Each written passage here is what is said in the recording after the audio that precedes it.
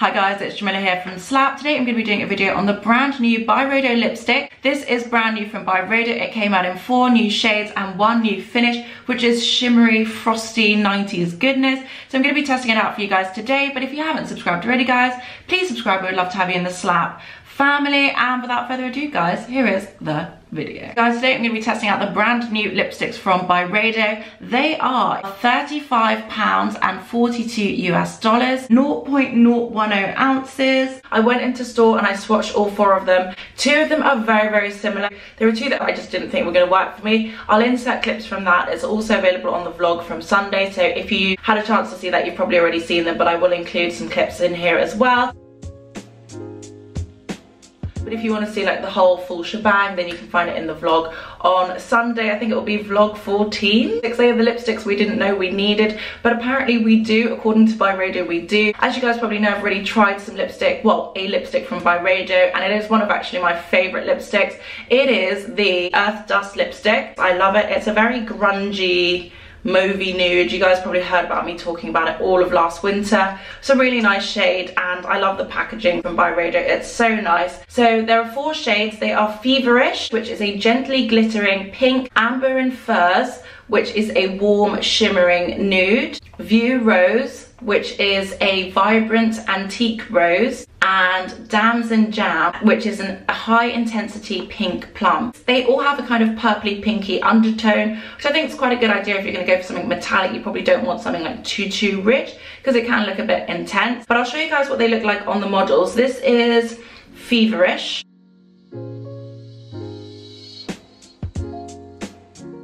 This is Amber and Furs. This is View Rose. And this is Damson Jam. They look very different on the lighter and medium skin tone. For me, it was kind of a toss-up between View Rose, which looked kind of cute and plummy on the deeper skin tone. It looked very soft. It kind of reminded me of that old school posh lipstick in the shade Pose that I used to really like. It's very kind of plummy and nice and natural looking, but I do already have a shade like that, and I also have like the Gucci lipsticks that are kind of similar to that, so it kind of reminded me of those, and I was like, do I need another one? I'm not sure. But anyway, so those are the shades. It says this is a shimmering finish which reflects light and adds depth, with an exceptional formulation that is both comfortable and impeccable. Byredo lipstick has sumptuous levels of colour saturation and does not dry the lips. Lightweight, long-lasting, non-drying, high coverage, ultra gliding. They say it's not going to be drying, and I have to say, having tried the Earth Dust lipstick, it definitely isn't a drying lipstick. It's really easy to apply, mainly because of like the shape of the bullet. This is the Earth Dust lipstick. It's easy to apply, and it has a magnetic close. So I'm going to be showing you guys the packaging. Let's see if it's any different. Let's see if it's similar. I'm excited to try it. It's kind of random, but we are coming into autumn. You always need something fun to funk up the dark days of autumn, winter. So perhaps this will be it. So I'm just going to get into it because I'm absolutely baking. I'm just going to show you guys the packaging, and then I'm going to get into a demo.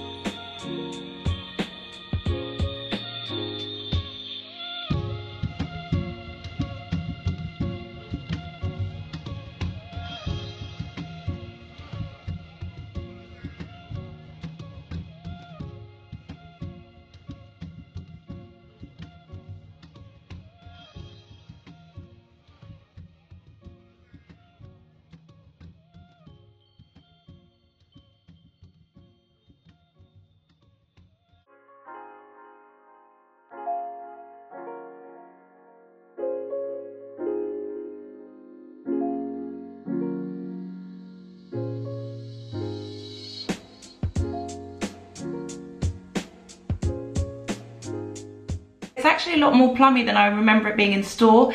In store it felt a lot more beigey, a bit more nude. Here it feels a bit more rich. I do like it. It's definitely not as like intensely frosty and metallic as I thought it was going to be, which is nice, especially lined up next to all the others. It doesn't look too out of place. It looks quite similar. It's very similar in shade to the Charlotte Tilbury Pillow Talk Intense lipstick and the Victoria Beckham Posh Pose lipstick. So if you've got any of those, then maybe, depends whether you really need this, I'm not sure, but I don't think anyone really needs this lipstick. This is something you want if you want something like random and fun. So the packaging is exactly the same as the Earth Dust packaging, super nice.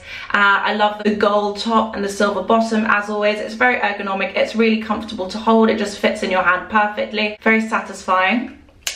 And yeah, love it, very nice. So I'm just going to do a demo. I'm just going to take off any makeup that might be on my lips, any foundation. Make sure I have a bare lip. Gross. First up, I'm going to try it on just on its own. Let's see how it looks. I'm going to do my bottom lip first. I'm not putting any lip balm on, just to see how hydrating this can make my lips. So this is my lips before. Quite dry, quite parched, looking very sad.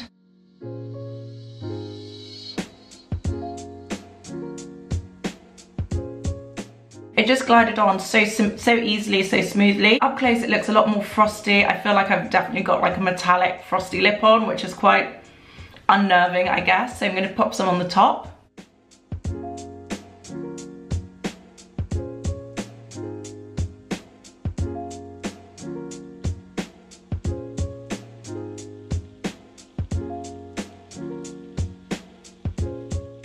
Not bad actually. It's kind of weird. It's like, why are my lips frosty? On camera it definitely looks a lot more natural than it does in the mirror. In the mirror you can definitely see like the metallicness of it a bit more, and it looks a bit more foiled and a bit more intense, but I do actually quite like the colour. It looks quite natural as a colour. It kind of brings out my complexion a bit more, and it is quite nice. So I'm not against it. It's just quite random. What I'm going to quickly do is just blend it in and see how it looks like, kind of blend it out a bit.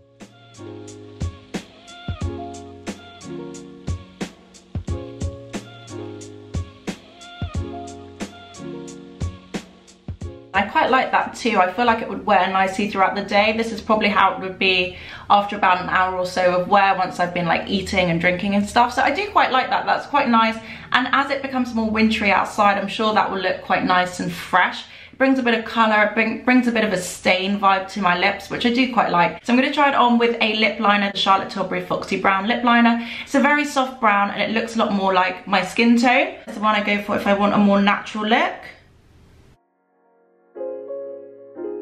Then I'm going to try it on with Pillow Talk Intense, which is what I do most days. It's a bit richer. So that's Pillow Talk Intense and that's Foxy Brown. So first up, this is Foxy Brown.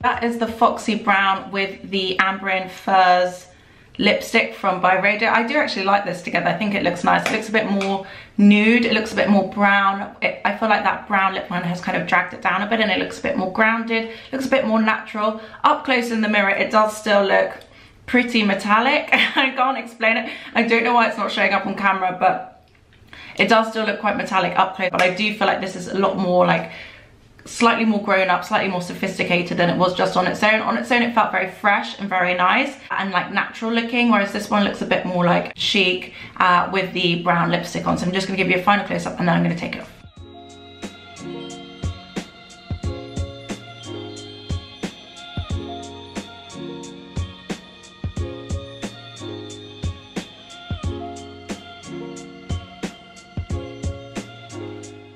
It's very comfortable to wear, considering I've used my micellar water and just kind of stripped my lips dry, completely dry and bare. It does feel really moisturizing straight away. It's not the most even application, 100%, but I'd say it's like 98% even. So I do like that. I'm going to quickly take it off one last time and pop it on with the Pillow Talk Intense.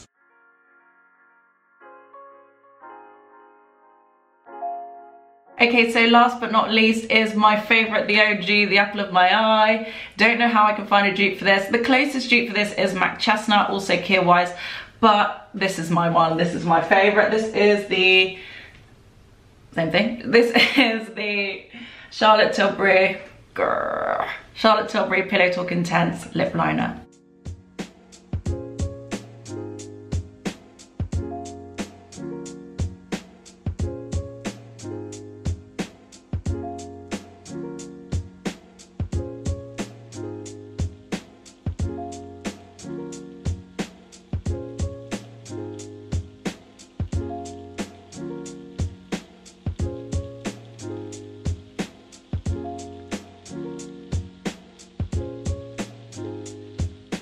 In the mirror, it definitely looks its richest and deepest and more metallic ever. But there's something quite nice about it. It's very wintry like this. I quite like it. So I'm just going to give you a quick close-up.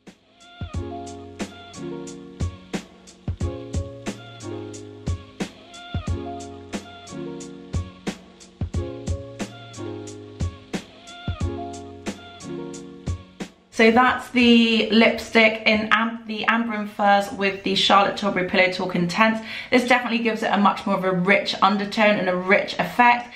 It looks the deepest it's looked. It also looks like the most plummy. It really brings out that plummy undertone in the lipstick. So I do think this is a good lipstick in the sense that depending on how you pair it or how you wear it, you can get very different effects, but still feel like they look still fairly natural, still not natural, but they do still look quite flattering on my skin tone in every way, even though they are very different looks. So I personally, right now, would probably go for the Foxy Brown one, but this one's quite nice. It's quite rich, it's quite deep, it looks quite intense, especially if I had like a really bare lid and a wing and like my hair back or something. So I do like this. I think it is nice. It is random AF, like I don't know why we need shimmering lipsticks, but I'm not offended by it.